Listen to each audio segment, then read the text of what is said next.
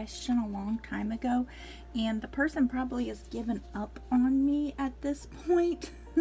But the question was how to make a porcelain doll have a darker skin tone.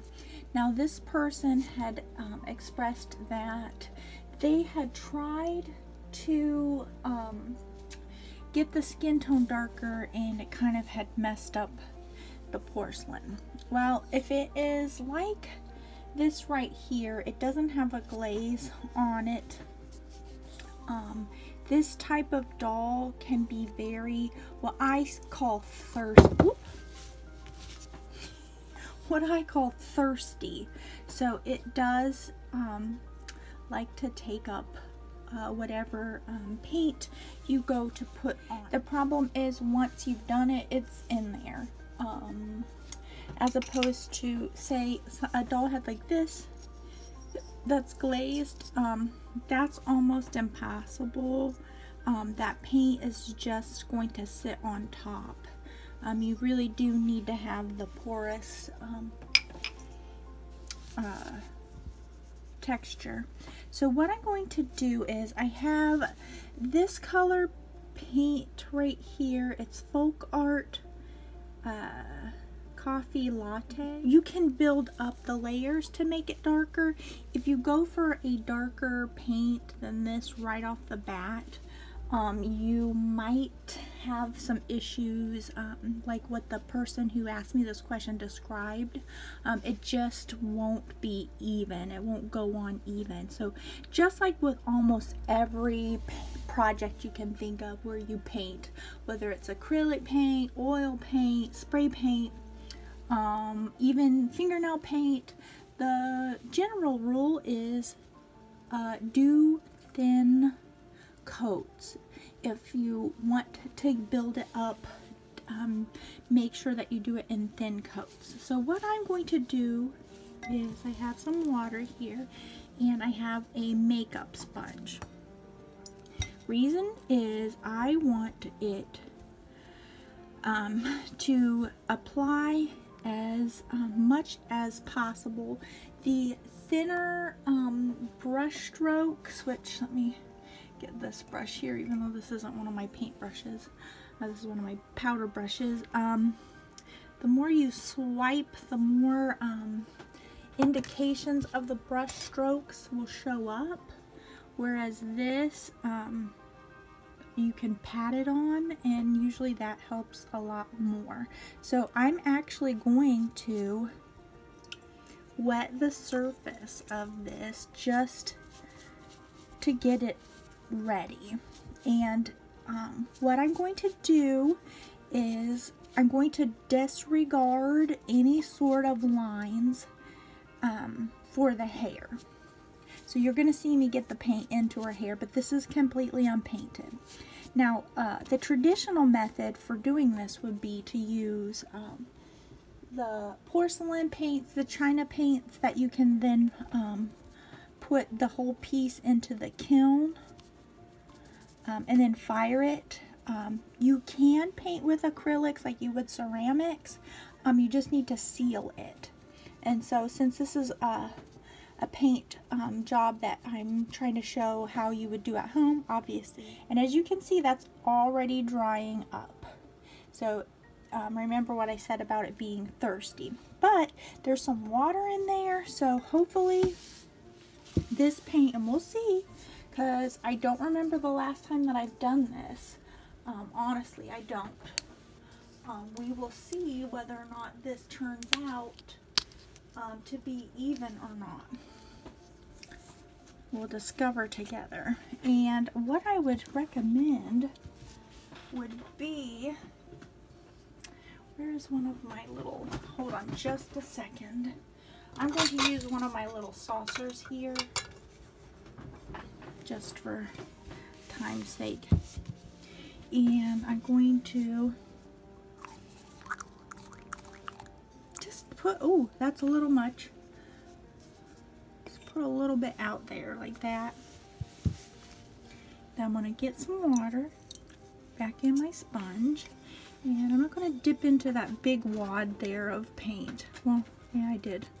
And I'm going to pat it out so I have, in general,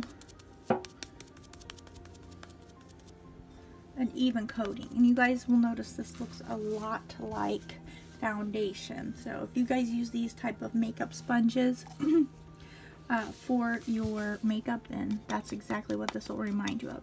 Nowadays they use beauty blenders and they're egg shaped. Anyway, let's get started here, and we will tap on the color. And like I said, don't get too upset here, guys. As I said, I am disregarding the paint getting on the hair, because the hair can be painted over, and we want this color to go all the way up. And you want to do the shoulder plate because you won't, and then it just depends on what type of doll you're doing here. If your doll is attached already, you might want to go ahead and take it so you don't get this paint on the cloth. This one is just one of my mini dolls that I got like this that aren't put together. They're just a kit, so I didn't have to take this off of anything. And I want to get under there. Now that seems to have gone on very evenly, and you'll just want to stop and look and make sure. I want to get up here into the curls because I don't know. And the danger here too is tapping too much and taking the paint back off.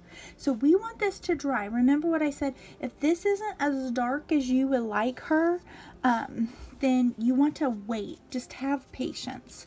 I can tell you my lack of patience in my past has ruined many a project. There's two ways that Liz ruins projects. One, not having patience, and two, not knowing when to stop. Because sometimes I just don't. I just keep going. Now we are going to, because also the other thing is we don't know how dark that will be. And I'm going to, I'll have to go downstairs and grab another one of these so we can compare.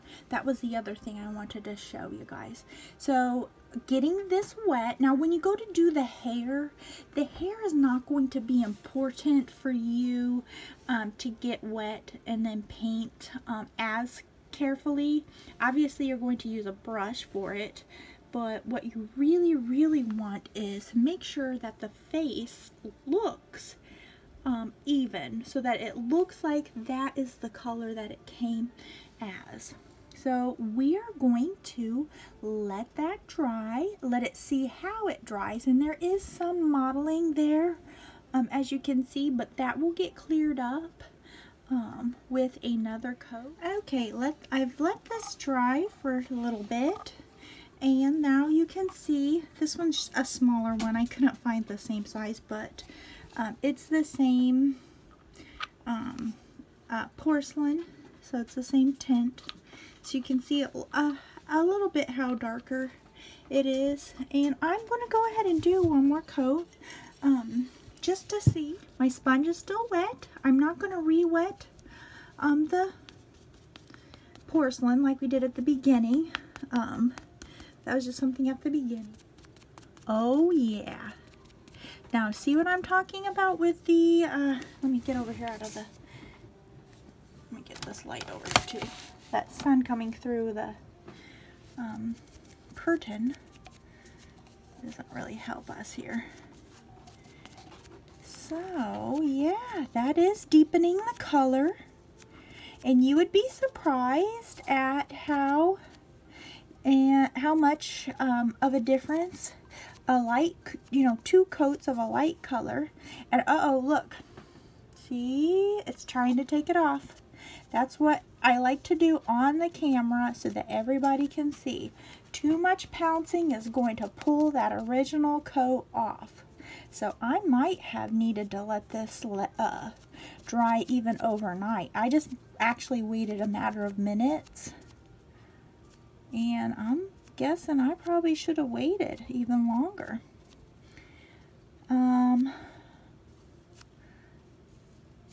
that is a lot darker. I'm liking that a lot. Now, if you were doing a porcelain doll with the, what we would most of us see most often, we have the porcelain dolls most commonly that have the wigs, not the molded hair. So I just wanted to bring that up. If you were to be changing a doll with a wig, you would obviously, if you can't remove it, you want to pull it back as much as possible. I'm going to load up again my sponge because I think I'm taking the paint off because my sponge doesn't have much left on it. I'm just pouncing it. Ooh, I'm so sorry for the loud. I'm pouncing it into the paint so I'm not pulling that back off. You will want to, if you can't take off the wig, you will want to at least put it back out of the way, obviously, so you don't get paint on your wig. But this little example here, as we discussed, has the molded hair that we'll paint. Alright, you want to make sure to get into the creases, and this might be a little bit more challenging for everyone if you're doing a larger doll. But it's the same process, and you're just going to have to take your time with it. Now, I like that shade. I'm going to keep it like it is. I would definitely recommend making sure that you wait overnight, because I probably should have waited just a little bit longer on that. There's a little bit of a sheen to it because the paint is still wet, but that will dry and it won't have that sheen. It'll be a matte color like this once it absorbs in. So you can see the difference.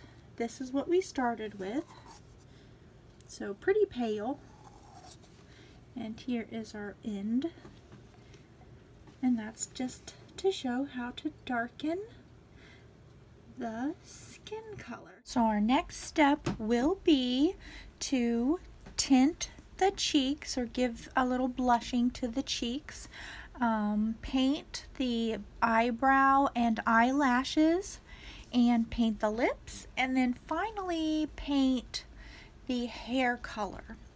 So that will be coming up soon.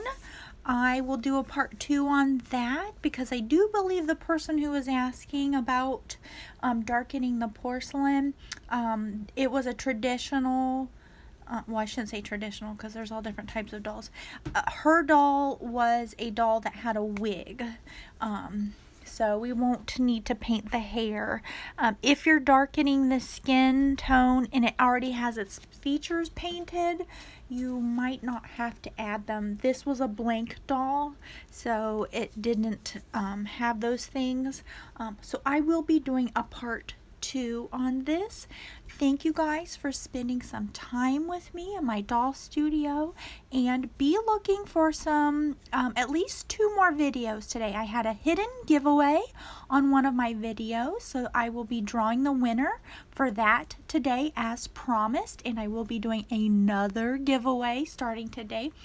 And I should be getting a couple of doll patterns, doll clothes patterns, so I'll share those with everyone when they arrive today. So thank you guys, and I hope you guys have a magical day. Bye-bye.